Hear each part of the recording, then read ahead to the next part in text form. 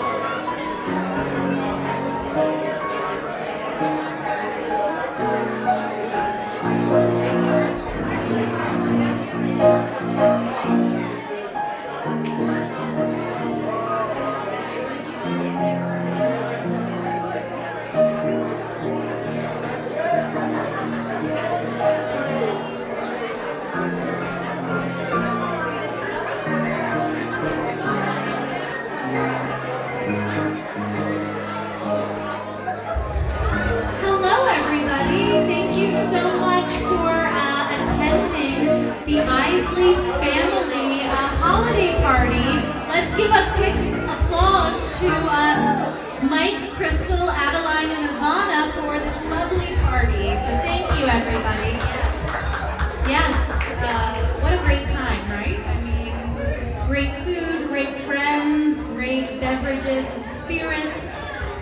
stay in the holiday spirits with a lovely bartender and a lovely group of individuals helping out tonight. So thank you, everyone. We're just about to get started. Crystal's just about to pop out here, but as a quick moment, if you wouldn't mind lowering the volume, I know we're all having such a great time, and there will be plenty of time for us to continue the merriment and sharing of the holiday spirit after our performance, which is just about to get started. But as a brief thank you to everyone who is here tonight to be able to bring in the festive season. Yes. So Crystal's just about to pop out, but I wanted to thank everyone for being here. We have a lovely accompanist. We have a lovely team recording tonight and live streaming. So actually right now this performance is being live streamed. And without further ado, Crystal, take the wheel.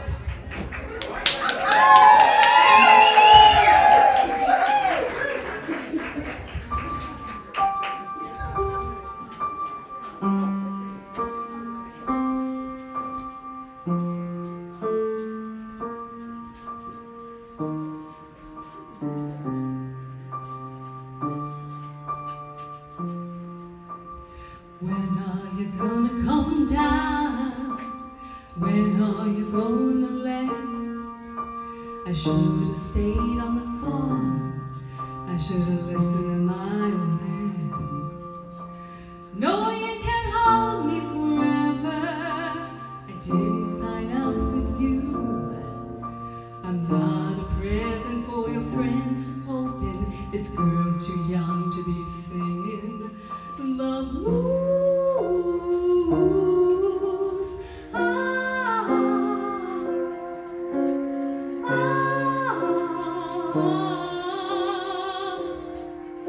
So goodbye, yellow brick road, where the dogs of society have. You can't let me in your penthouse. I'm going back to mother now, back to the island, old owl in the woods, hunting the horny-backed toad. Oh, I finally decided my future lies beyond the yellow brick road.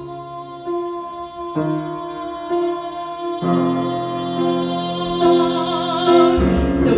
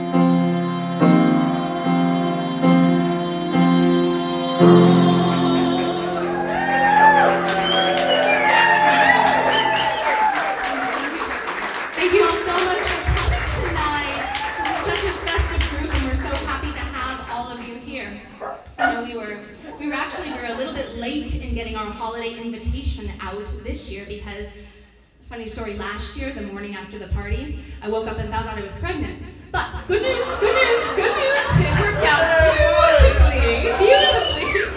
And we were thrilled to welcome Adeline Charlie Isley to our family this year, and to Ivana Crystal Isley, who's been the most amazing big sister. We couldn't be prouder of her. You know, when you think back on the year gone by around the holiday times, I think we often reflect. And we think about the things that went extremely well, and we think about obstacles and maybe things that we had to overcome. And there's a song that I love that always reminds me that even when you're faced with insurmountable challenges, sometimes the way around them is over them.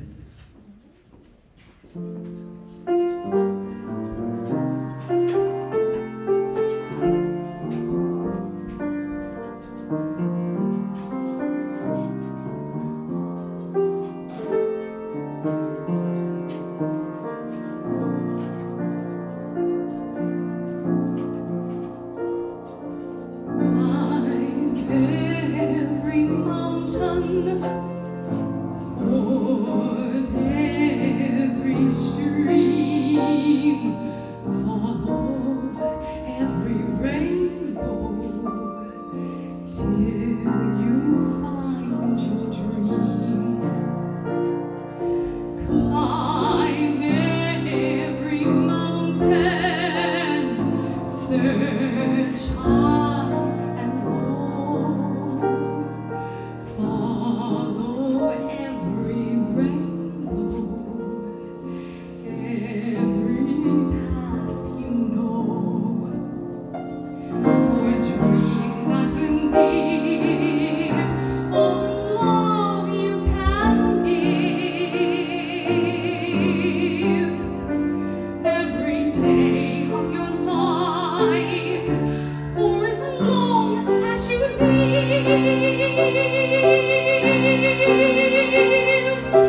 climb every mountain, ford every stream, follow every rainbow till you'll find your dream.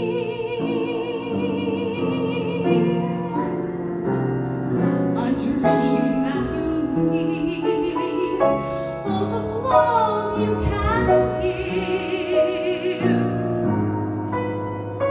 Every day of your life, for as long as you live, climb every mountain, ford every stream, follow every rainbow till you find your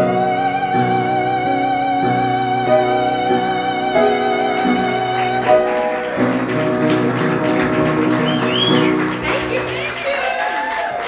Thank you. Such a great song from one of Mike and I's favorite musicals. So, we can't forget what this time of year is all about, and about everything we do and all the parties we go to and all of the holiday happenings and things. We can sometimes miss out on the reason for the season. And so I just, on behalf of Mike and I and Ivana and Adeline, I just want to personally thank you so much for being a part of tonight. We're so happy to have you here. We're so happy to beta test a couple of New York numbers on you this evening and to have your participation. And we're also happy to share something that's more in line with what this season is about that I hope you'll enjoy.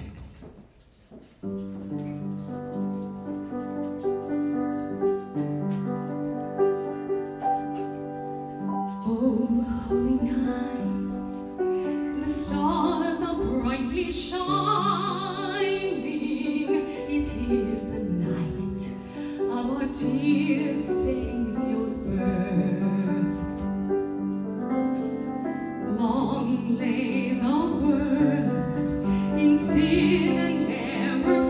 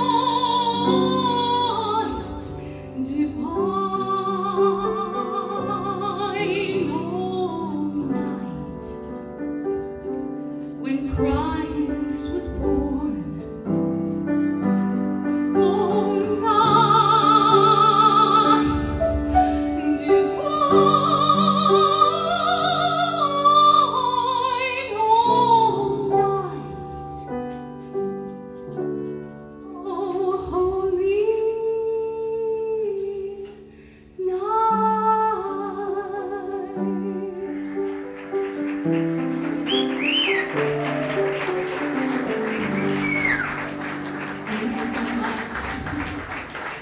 have to tell a quick story before this next number. So when Mike and I were splitting our time between New York and New Jersey, Mike's father, Tom, who's no longer with us, came and spent some time with us. And we'd just come back from doing a show in Salt Lake City. And I remember going downstairs and bringing him his coffee and handing him an iPad and saying, oh, maybe you'd like to watch it. And we left, and we came back at 5 o'clock, and he was sitting there, and he had been watching the show all day long on repeat, over and over. And he had this one particular song that was his favorite. And so in his memory tonight, I'd like to share it with you.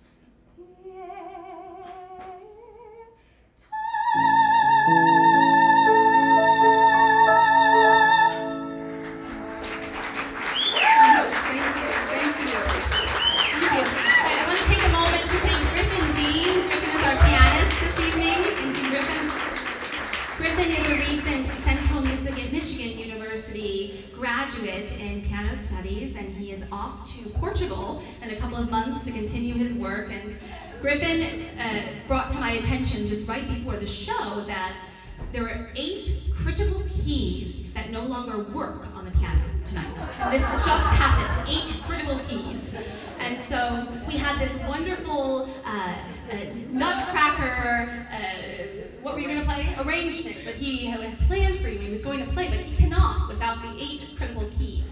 So then I said, well, what are we going to do? I'm not going to have my costume changed, so we need 4 minutes of filler so that we can keep this evening going. So one of the things I love about the theater world is that you got to improvise and come up with something. So I said, who could we recruit from the audience to entertain us for 4 minutes? And I thought, wow, fresh from, where is he? From Miami, we have Cesar Garcia, who has just moved to Chelsea, Michigan. You may remember him from his work in Chateau Bateau, watching in the middle of the night, and some other things. And he's the voice of the prescription commercials that you see. Yes. Yes. So he's agreed to vamp for 4 minutes, so I'll be fast. Go for it. You do it. All right, good luck.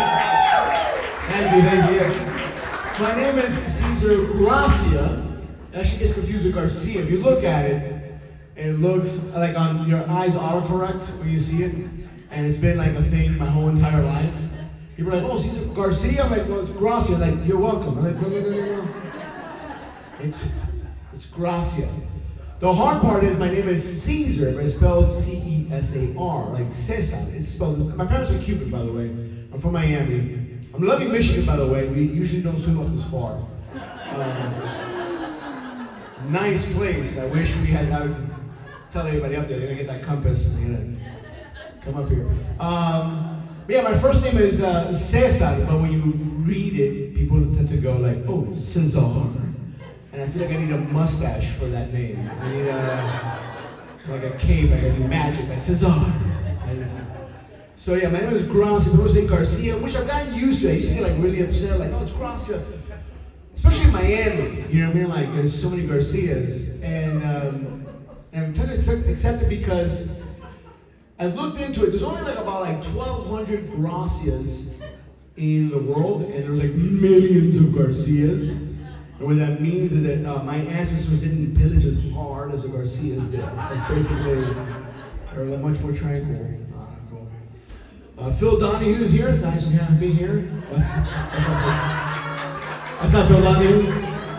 Okay, all right, cool. I was starstruck for like a good half hour of this whole party. I was like, oh. Now that I'm up here, I'm like, oh no, it's not. Huh? Oh. My phone's in my pocket. I'll look it up right now. I am, my wife was here. I'm a father. I have a 4-year-old little daughter. And are you doing that because of my daughter or just something else? Oh, okay, never mind. Oh, no. Oh, look at her. She didn't know.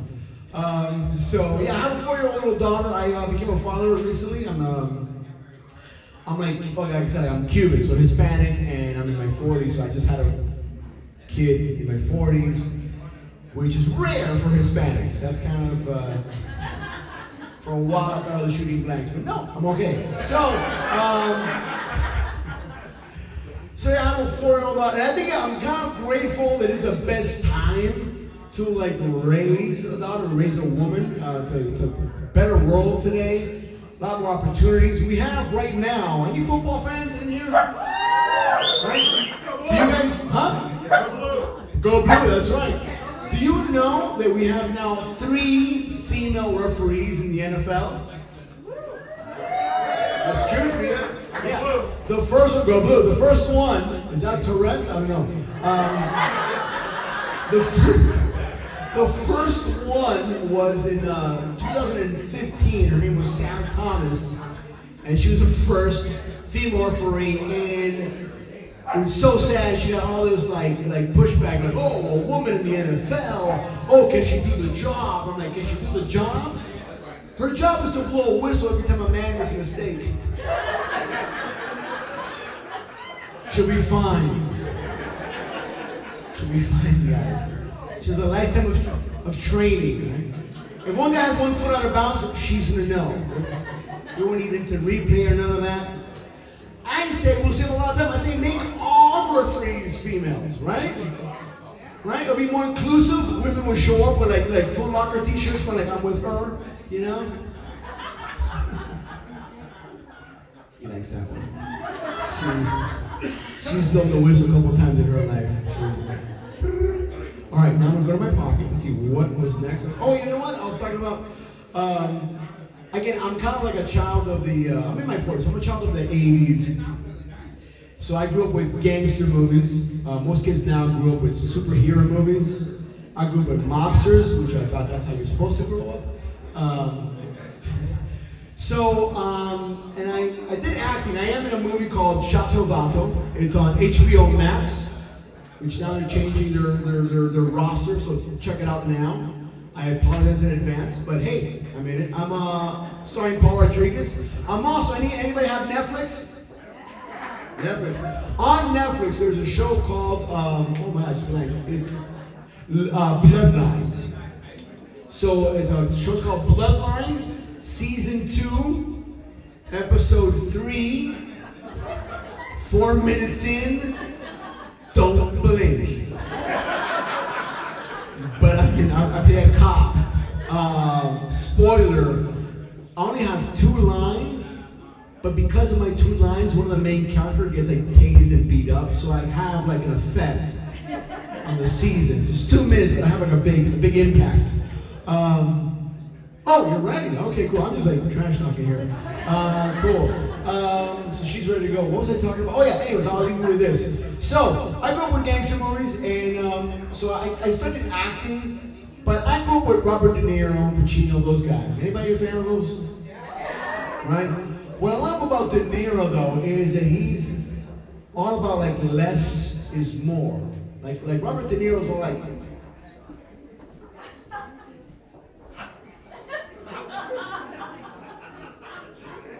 that's pretty much it, right? That's pretty much. And like, the guy is so amazing. He can do like a whole scene, an intense, dramatic scene with just like 3 lines. Like a bank robber. He could be like, put the money in the bag. Put the money in the bag. Don't press that button.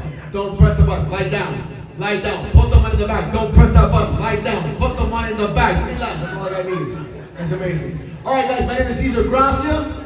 Thank you much. And welcome back. Cesar, thank you for doing that. Absolutely. Okay. So, a funny story for you. So, when I was in New York, fresh out of college, and I was auditioning for different things, I got called in for the Rockettes. And I made it through the singing audition, I made it through the dancing audition, and then I'm standing in the hallway getting ready to go out where they line you up by height to figure out how the kick line is going to look. And this woman comes running down the hall and she says, Crystal, she said, I didn't get your height. Can you go ahead and back up against the wall? I'm like, sure. No shoes, please. Okay. And she measures me and she said, oh honey, she said, you're not 5'5". I said, but I was with my shoes. And she said, you're gonna throw off the entire kick line. The Rockettes are organized in a very special way, and I'm sorry. And so in front of all the girls in the hall, I'm standing there, and I think, you know what, I don't wanna be in a kick line anyway. So this, in honor of that, is my Rogue Rockette number.